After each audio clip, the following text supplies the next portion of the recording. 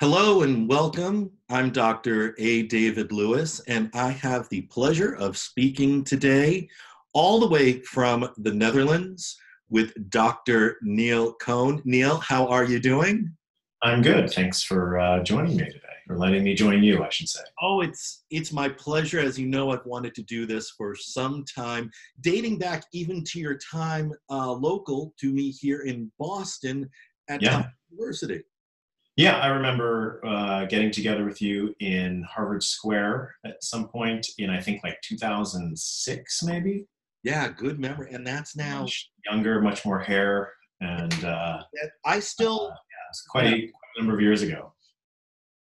it's about 13 years ago. We're speaking today. It is August 23rd, 2019. October, I think it is. Yeah, I'm going to edit that part out. It's October. We're a little, I wish it was August still, but Right. yeah. It is October 23rd, 2019.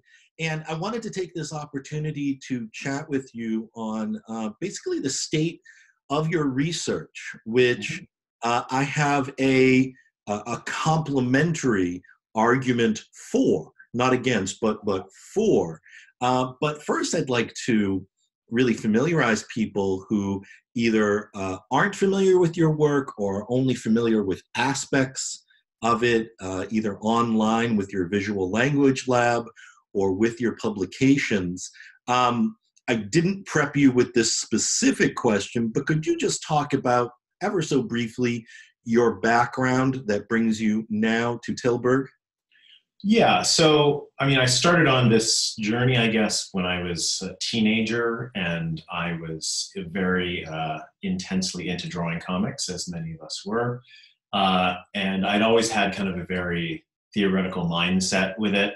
I obsessed over things like understanding comics and tutorials that were in Wizard magazine and Yes. many other sort of places. And when I was a teenager, I started working for Image Comics, spending my summers working for them at Comic-Con. Specifically, I worked for Image for a couple of years, and then I worked for Todd McFarlane specifically. So because of that, I kind of got a inside track on getting advice and stuff from people within the industry, and that was very valuable to me.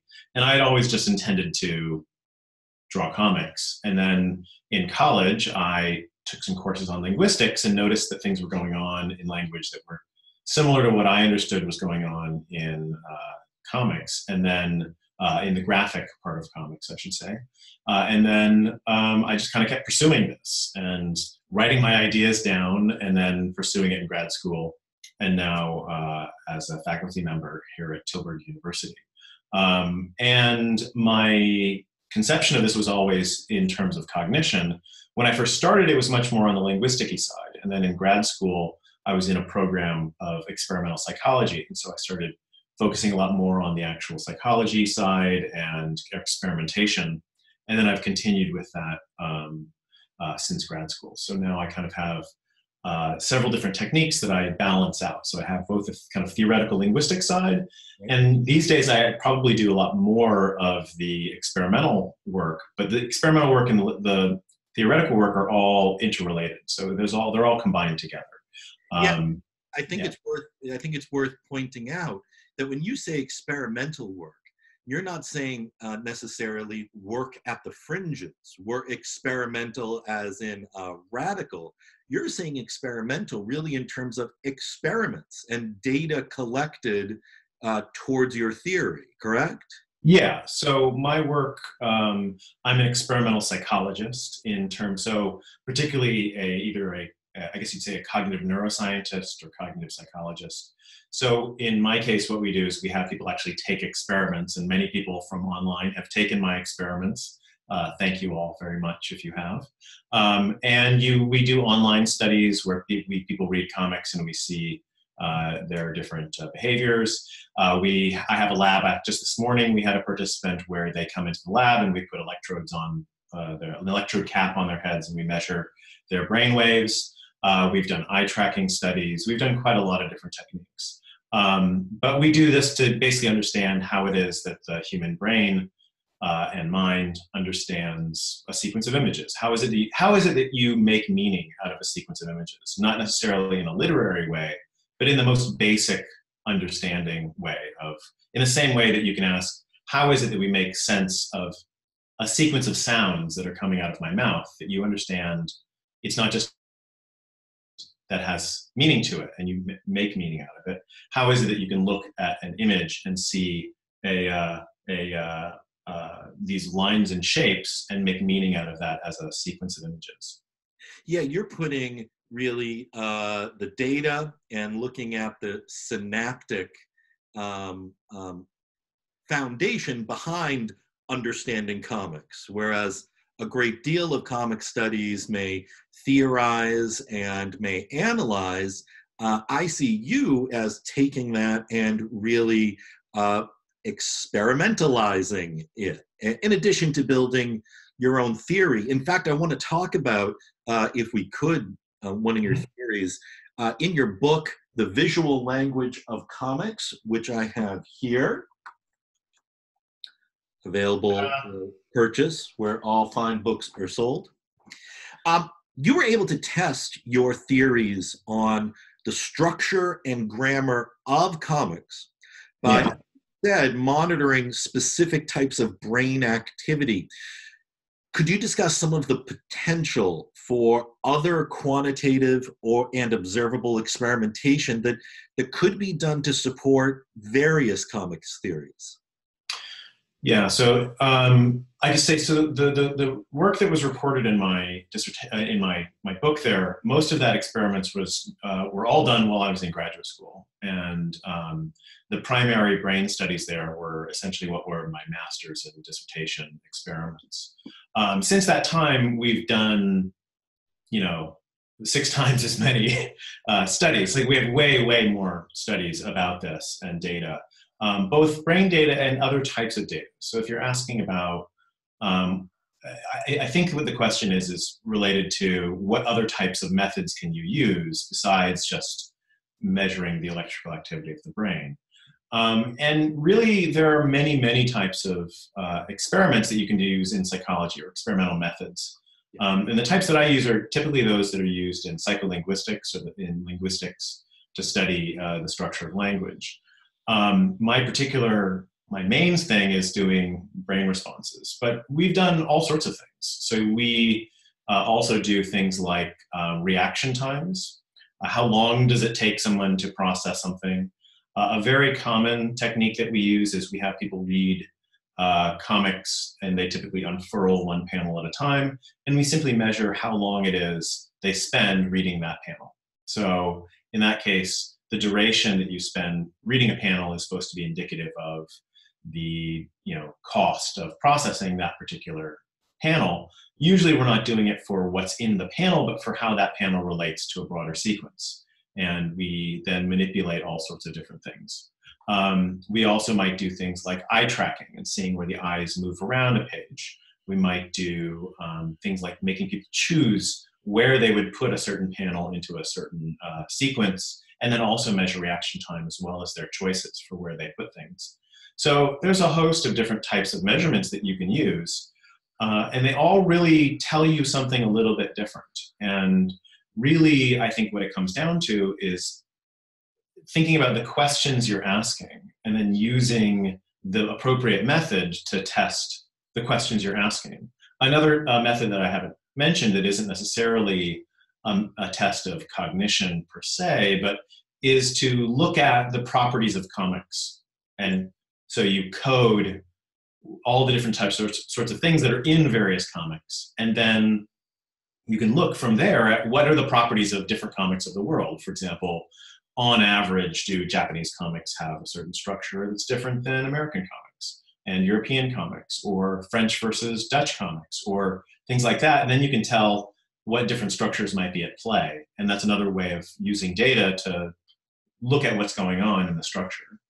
People may be familiar with, in Scott McCloud's Understanding Comics, he sort of touches on this. He starts, but he's just looking at panel transitions, just one to the other.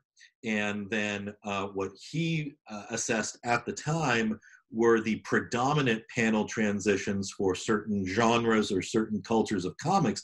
But I think something you struck on as early as your earlier book, 2003, is that we can't just consider the panels one-to-one, one to the next. And I feel that that might be something that a trap that a number of scholars fall into, either only considering the single panel or the single panel with what's immediately juxtaposed to it, or only considering the whole page or story arc. And you work at sort of this sweet spot as to how they work in tandem, how they peak grammatically, and then how that is processed. Right.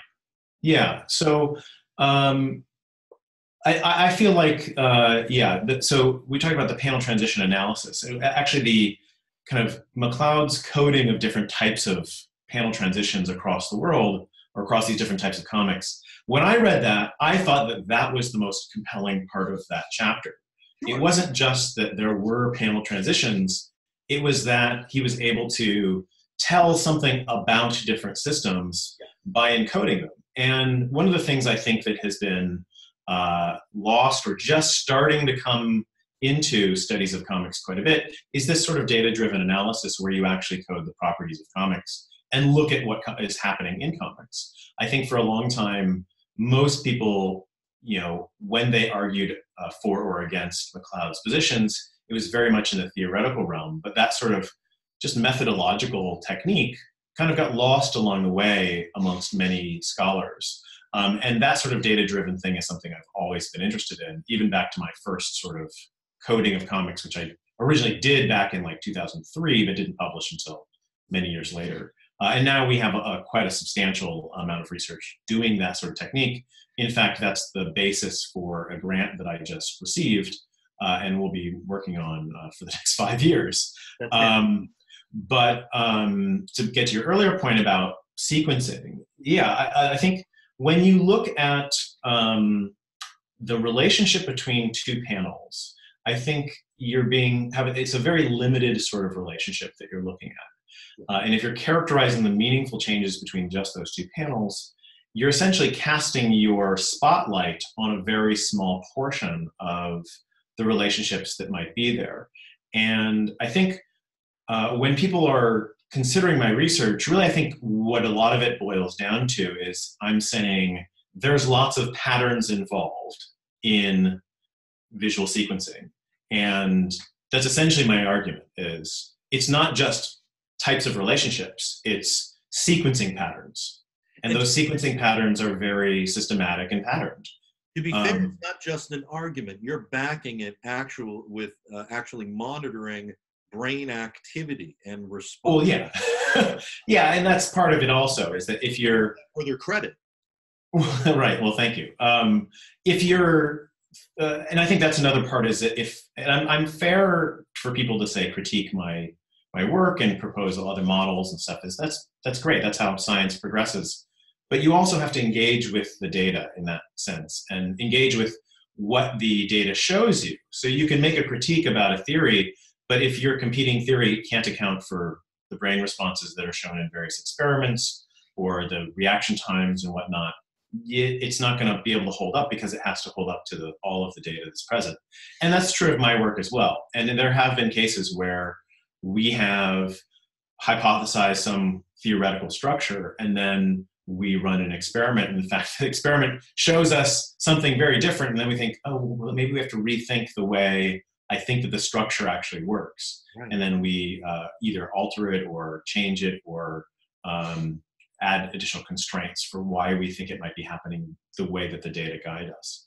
And this is just the way that science works. It iterates. So, you have a theory, and then you look at what the data tells you, and then you go back to your theory and adjust. What I find so beautiful about it, actually, and I'm thinking beautiful mind kind of beautiful, is that you can use this science to look at content outside the sciences. You can use this science to record and examine how people respond to works of genre. My own studies being in graphic religion, right? And more recently in graphic medicine, but you don't have to assign scientific inquiry only to scientific content. As I know you use Peanuts. You use Charles Schulz's Peanuts comics at Yeah. times. Yeah. Yeah, and the reason we use Peanuts is because there's a lot of them, and we're able to manipulate them to create the structures that we want using the number that there are. And so we really, in a lot of ways, create a lot of novel Peanuts strips, which I know is somewhat blasphemous from an artistic point of view, but we try not to publish them that much. That's one of the reasons I have so many little Snoopies all over the place, because people give me Snoopy things because of this. But we have been using some other comics as well lately. So we have, we also now have a corpus built of Calvin and Hobbes comics that we've been using. Yes. And we've also used for a couple studies, The Savage Dragon by Eric Larson. I was just looking for that. You actually catalog the different fists. That yeah, in my book I did that. But we've run experiments using Savage Dragon now as well. That's fantastic. It really, again, it just depends on the type of structure we're looking at. So we used Savage Dragon at one point because the first 3 issues of The Savage Dragon had a very interesting storytelling structure that spanned those issues. And so we wanted to exploit that, and we actually used that basic structure and manipulated it in various ways and at to times look at what we were interested in. At times you use your own art, your own. Yeah, so I mean, I'll draw stuff here and there as well. So when we do these studies, for example, of what I call upfixes, which are these things that float above the head, like stars or gears or hearts, it's very specifically the ones that are above the head. So it's supposed to be a visual affix that's up, and thus it's an upfix. Rather than a prefix or suffix, it's an upfix. And terminology for the umlaut, when something appears in place of the character's eye. Right. Yeah. So yeah, in those cases, I did all the drawings for those experiments because they were just simply easier for me to draw, basically, than to find examples of. And it's easy to have a systematic version of it. And now, amusingly enough, all of those examples that were we used, I also put on T-shirts. So we have T-shirts that have all of our experimental material on them. I'm also featuring art from one of the conferences. So I feel like comic studies is also generating its own lexicon of art at the same time. And yeah, that's true. I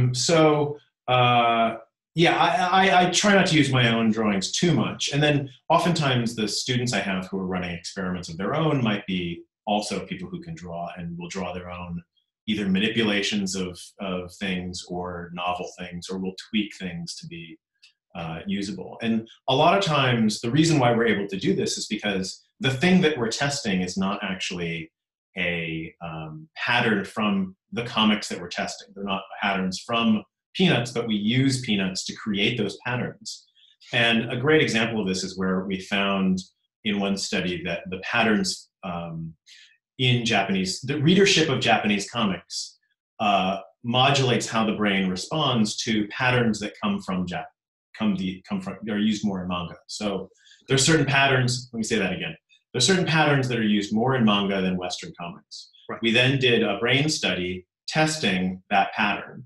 We then found that people's brain responses were modulated by the degree to which they read Japanese comics. So that is, the experience with Japanese comics altered the way their brain responded to that pattern. Now, what was interesting about that also is that they weren't reading Japanese comics. They were reading Peanuts comics that happened to have been manipulated to have a structure more like manga. So it's about the patterning in the sequence in that case, not about the specifics of the graphics that they're looking at. Let me fast forward just slightly to some more recent publications. I know you've had some publications this year in journals like Language and Cognition and in Topics and Cognitive Science. And the reason I'm focusing on those two is that both of them address the idea of interfacing. And if I understand that term correctly, it's when there are 2 levels of visual language, in visual language, a visual language like comics. So you have semantic structure and you have narrative structure. Yeah. my question not only is, can you help define them for the Sure. audience? Also, how can people who are reading comics notice these structures at play if they're not in your lab, if they're not already hooked up Oh, to? sure. Yeah. So semantics, the semantic level of representation, I would say, is the cognitive principles that contribute to meaning. So if you look at, if you hear the word dog, that's just a string of sounds, but the word dog links to a meaning of a particular type of animal, in this case. Okay. If you see a picture of a dog or a Snoopy doll and know that it's a dog, you map those visual features to something that is telling you that this is a dog. The thing that is the concept is the semantic structure, as opposed to the sensory signal that's linking to it. So that sensory signal is about meaning. And if you have a sequence of images, then you're linking those meanings in a sequence. So those meanings have to be linked together somehow. And this is essentially what panel transitions are arguing for, is that there's meaningful relationships across panels. And my argument is that there's not only this sort of semantic level of representation, but there's also a narrative structure. Okay. And the narrative structure is, as I said before, basically just patterns. So there's patterns of sequencing that are guiding how that meaning might come to play. So sometimes those patterns might leave out information. Then you might have a sequence that is a pattern of structure, but you're missing certain information. And then you have to fill that information in because you're missing what's given to you. A common one is something like where you drop out a primary action. So somebody reaches back their arm, and then the next panel somebody has a black eye. Now what you're missing is the primary punching action, right? And in that case, the structure shows you a preparatory sort of state, a rising action in terms of narrative. You think about it, and then you have an aftermath or a denouement, as it were, but you're missing the climax. So this is a pattern structure where you drop out the climax. So all the semantic pieces are largely there. You have something that shows a fist, and you relate that in your mind to what your experience of fists are in the world, and people who use fists. So you identify, that's a boxer, and that's an opponent. But you're saying that's at the semantic level. On the narrative level, you're looking for a piece that you might generate yourself if it's not provided to you, the blood in the gutters effect. Yeah, and in this case specifically, this is the inference that you're filling in. But I think that to some degree, and what I argue in some of those papers, is that the argument that there's inference happening all over the place all the time is a little bit overblown to some degree, because you're not doing it everywhere. And there are different types of panels that can be dropped out and recognized as when they're missing to different degrees than others. So panels that would typically be a setup, you don't care if they're missing. But if you're missing a climactic moment, you really care. And so panels are functioning in different ways. And that's part of the patterning of the sequence that allows you to guide the meaning into happening. It's just not that the patterns and the meaning aren't the same thing. And that takes me back actually to McLeod, to understanding comics. We're not disparaging him by offering this. It's a good start. Yeah. But what he categorized as a non sequitur transition, that's going to depend on the audience. That's going to depend on which inferences they insert or cannot insert. Right.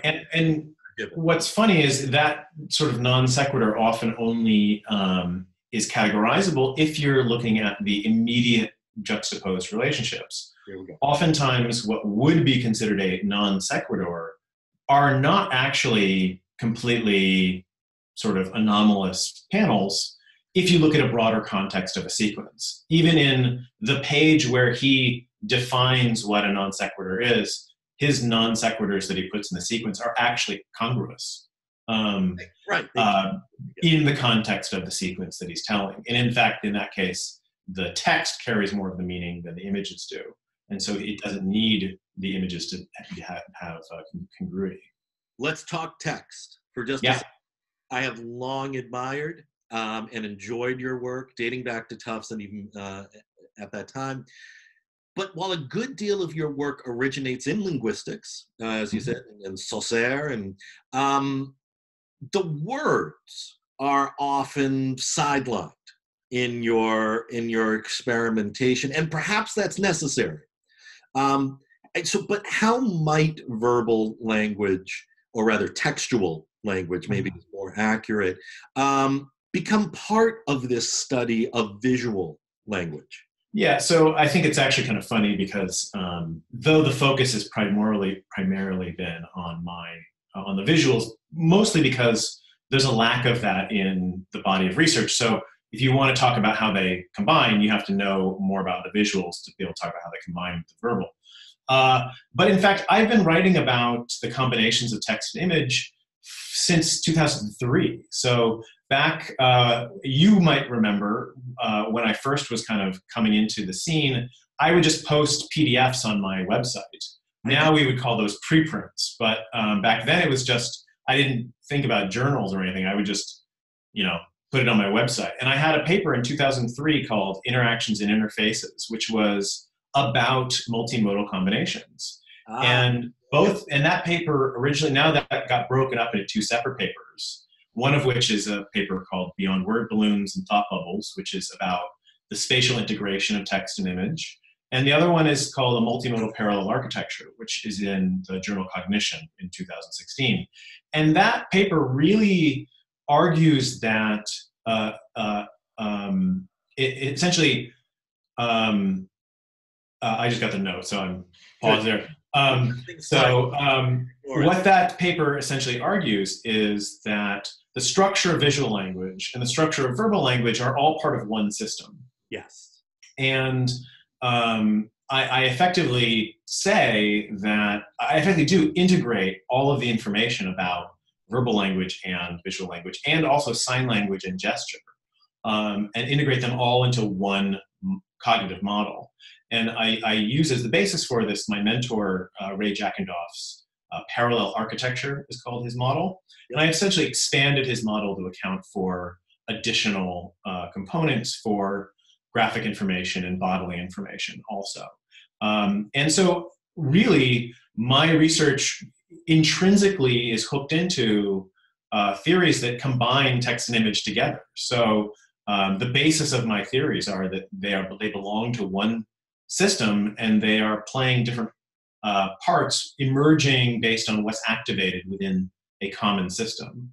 And we have done some experimentation. So one of the first ones we did about text and image was these cases where you have an action that's missing, and instead you get an onomatopoeia. So like you reach back the arm, you get the word pow, and then you get the black eye.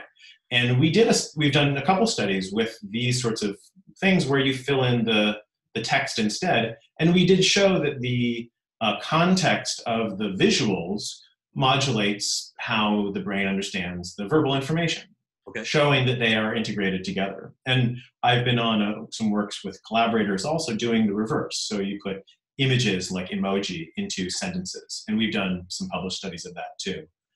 So all of it combines into one larger picture of the relationship between all kind of human expression in terms of how we convey meaning, whether it's spoken or written or visual, graphic, bodily, and how those different forms manifest as different types of expressions and how they combine together. And when we spoke earlier, as we were preparing for today's interview, you alluded to some future research you have coming up. Does that tie in? Is that more explicit there? Well, to some degree. So, I mean, I teach a course here at Tilburg called Multimodality, Communication and Persuasion, which I teach with my colleague Joost Schilperud. And so this model that I proposed in this 2016 paper, I have subsequently expanded quite a bit. And we intend at some point to write a book about this additional model that accounts for, I mean, in our class we cover comics and emoji and memes and infographics and basically everything that you can think of that involves some sort of combination between two modalities. But you're not saying they're the same thing. You're saying that they may be processed in a umbrella manner, yes? Yeah, well, the multimodal information are processed in an integrative way because ultimately the cognitive building blocks that are going into understanding images and text are combined in the same system. Ultimately, it all belongs to one system. It's just it's using different portions of that system depending on how that information is which modalities are manifested. And I have a lot of research that's going on in some of my projects. Yeah, we're looking at the relationship between structures in spoken language and structures in visual languages, for example. We're also looking at the processing between the structure of language and the structure of graphics as well. We have a number of different studies in different dimensions that are exploring these relationships. As you said earlier, people don't have to fly to the Netherlands in order to take part in your research. You're frequently enlisting people online to take online tests and yeah, we have a lot of online studies, so we'll just post a link on Twitter and then people can come take it. I also have an email list. If people actively want to do experiments, they're welcome to email me and sign up for my email list, in which case sometimes a couple times a year, you usually get an email saying, we have a study, it takes about 15 minutes, log on, just jump on your computer and read comics for 15 minutes, basically. And here's my pitch. I alluded to this at the beginning of our interview. I particularly think that individuals who are interested in graphic medicine should have a special interest in your work. Not only because it's enlightening and it's pioneering in a number of ways, but the science that's behind it, which I've long appreciated, feels very much to me like taking graphic medicine's mandate. And for people who are not intimately familiar with it, loosely speaking, graphic medicine is the intersection of comics and healthcare, comics and medicine, comics and patient wellness. In many of those cases, it's how the comic is being used to either represent or as a tool for those overlapping populations. But what I like most about your work, Neil, is that now we're taking the body and the mind and the neuropsychology and seeing how it wraps itself around the comic. It feels like it's on the same continuum that we look at for graphic medicine, but perhaps in the reverse direction. Could I get your thoughts on that?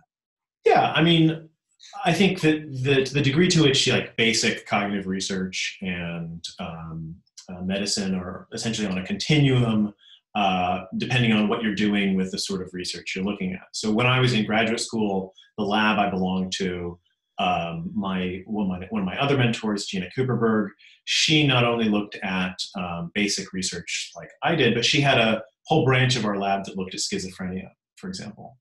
So there it's more clinical research, but it's all hooked together. So it's really just kind of which part you're looking at. And I have an active research program about autism currently with my colleague Emily Coder, who's at the University of Vermont. And we have a full research program together looking at comics and autism and cognition and, again, neurocognition related to autism. And we have quite a number of projects and grants that we have under review about this work. And we've both been writing quite a lot about the findings that we have, many of which are sort of going against the common presumptions that people have. For example, the idea that visuals are easier to process than verbal for people who often have challenges or a different type of processing for language. There's an assumption that they have a easier processing of visuals. And in fact, we're not showing that. We're showing that they have the same types of processing differences in language and in visuals. But what's interesting about that is that there's some additional work showing that the experience people have with reading comics matters. So, for example, there's a really interesting dissertation that came out of Berkeley recently by a guy named Alexander Blum, who was looking at how autistic individuals create inferences for things that are in comics versus inferences for things that are mentioned in a textual story. And he found that in general, the inferences were recognized more poorly in the comics. The neurotypical individuals recognize the inferences more often than the individuals with autism. However, this was modulated by the degree to which people had comic reading experience. So in the neurotypical individuals, inferences were recognized more by neurotypical individuals who read more comics. So, and you clearly saw a gradation based on the degree to which they read comics. And the same gradation is shown in the degree of comic reading by individuals with autism, where the people who read more comics were able to understand the inferences better. And in fact, the people who were really frequent comic readers understood the inferences as at equal level to the neurotypical individuals. So essentially, comic reading proficiency, sorry, say that again? I was going to say, so their training in comics, their experience and practice with comics, basically, and if I'm using the wrong words, you can certainly correct me, boosted them to a neurotypical level. Yeah, so at least in terms of this measurement, what I would call the fluency in the visual language put them on par with neurotypical individuals. Fantastic.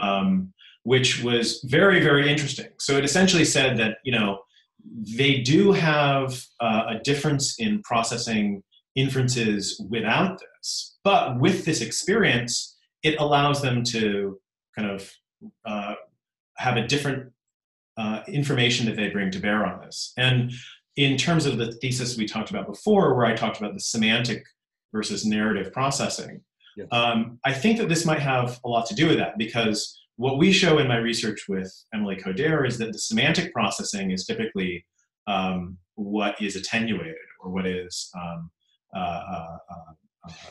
processed in a different way than neurotypical individuals. But, and that's what would be at work, at least in part, with inferencing. But the narrative structure is, like I said, really just about patterns. And so if you can't, fluency is basically learning the patterns. So if you're able to learn the patterns and gain proficiency in learning the patterns, you might be able to rely on those patterns without having to use the semantics or go through the patterns to get to the meaning more often, which means that it kind of provides a scaffolding by which you can more proficiently understand this information. And your or process it in a way that is more common, similar to a neurotypical individual. And your data suggests that those patterns in comics can be internalized, can be learned. Yeah, so this is, when we talk about my current research, this is like one of the biggest things that I'm of interest of lately. And this is the topic of a paper that I have coming out. And this is also a topic of an upcoming book that I have coming out next year, which is all about this issue of proficiency and the degree to which, one, understanding a sequence of images does not come for free. And there are people in the world who can't understand sequences of images because they don't have exposure to them. Kids don't understand sequences of images until about age 5 or 6, which is quite a bit later than a lot of people assume. And these issues related to individuals with autism and other sorts of neurodiversities would then are also discussed in this. And I think really what it comes down to is this aspect of learning and fluency. And we show with my regular basic research that comic reading proficiency modulates all sorts of responses. It modulates brain responses, reaction times, reading times, ratings. All sorts of things are modulated by the degree to which people are familiar with and frequently reading comics. So proficiency, and this is what you would expect if something is structured in similar to a language or is a language, because languages require fluency. And so I think, to get back to your earlier point about medicine, if you flip the conversation around as you implied, when you say, well, can we then use, comic reading proficiency as a way to, improve people's lives, for example? That is a reasonable hypothesis to make. We don't have that much evidence. I mean, other than, of course, all of us who really love comics and read comics and get a lot out of them, obviously it's improving our lives. Yes. But in a cognitive sense of improving, like, say, your reading comprehension or your perception or things like that, we just don't know. There's not enough research out there, but that's certainly something that one could test. We have a lot of anecdotal evidence, and we have self-report.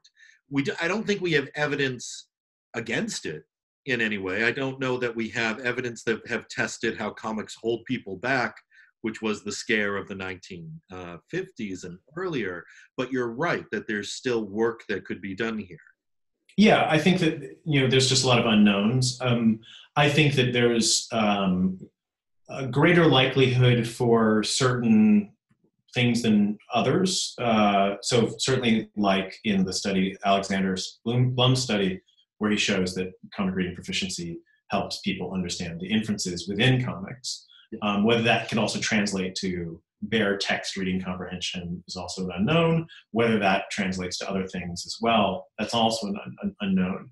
And I'll also make a point, as I do in these recent works, that the use of sequential images in medicine and diagnostics has been around for 50, 60 years. So things like arrange these panels into a sequence that makes sense is a common staple of IQ tests. And one of the arguments I make is that it's not testing anything that anybody thinks it's testing. Really, it's testing fluency effects. And the effects that you find across different populations, including neurotypical individuals, are not indicative of IQ. They're not indicative of spatial reasoning or sequential reasoning or temporal cognition or theory of mind or any of the many, many things that people have claimed and still claim that this indicates. I think it's actually more indicative of the degree to which you have proficiency in the visual language. And this is just amazingly something that none of the studies that use this ever account for or ask people about. None of these studies have ever, I haven't seen any study that uses these diagnostics that asks people, how often do you read comics? Right. And that seems like it's an important question to ask. Okay, so I will break one rule. I've had one question come up. Yeah, I think we bring have it. Time for it. We have one participant asking, Bongard problems in this category? What does that mean to you? Yeah, I'm afraid I don't know what Bongard problems are. If they are, I'm sorry, I can't answer your question better. Used in IQ assessment. So would that be something that's like a sequence of images, like a comic that asks you to understand the sequence, something like that? Is that the case? I think they were focusing on IQ tests and flaws there. Sorry to... Yes, it is. Thank you for filling me in there, Dex. So yes, I would categorize that as well. I'd have to know more about the task specifically, but if it's a task that uses the patterns of essentially comics and Mensa, yeah. So those sorts of tasks most likely are going to be modulated by the degree to which people read comics. But I highly doubt that people ask about comic reading experience when they are administering these tests. I feel responsible. I should push this just a little bit further. I think we can go past 50 or 60 years for these tests. I think we can go all the way back to a much earlier medical illustration and sequences of medical illustration that dates back more towards the hundreds of years timeline than just the 20th century. I want to keep going, but we can't. I am out of tea. Yes. That's an important measurement. It really is. Perhaps we will get to do this another time. Yeah, I'd love to. in the chance that we don't, how can people reach you? Where should they go to read your materials? Yeah, they can go to my website, which is visuallanguagelab.com. My email is at the bottom of every page. You're welcome. Anybody's welcome to email me, and I will respond.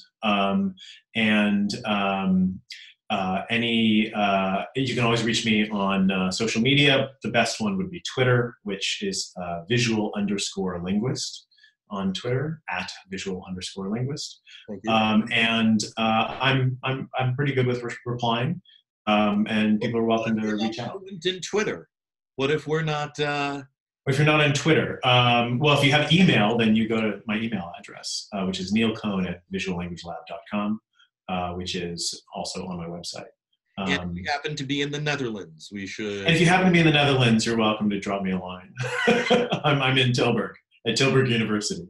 I remain such a fan of your work, Neil, and of you personally. Oh, thanks very much. That's very kind. I appreciate you taking the time today, and I hope we can continue the conversation. Yeah, I'd love to do it anytime. Just let me know, and happy to arrange another conversation. This is very fun, and thank you for all of you who joined in the muted chat, and Dex, thank you for all the additional messages and questions. Very interesting. I'll look up the Bogart problem some more. Thanks. Thank you, Neil. Thank you, everyone, for joining us today. I'm A. David Lewis. Take care.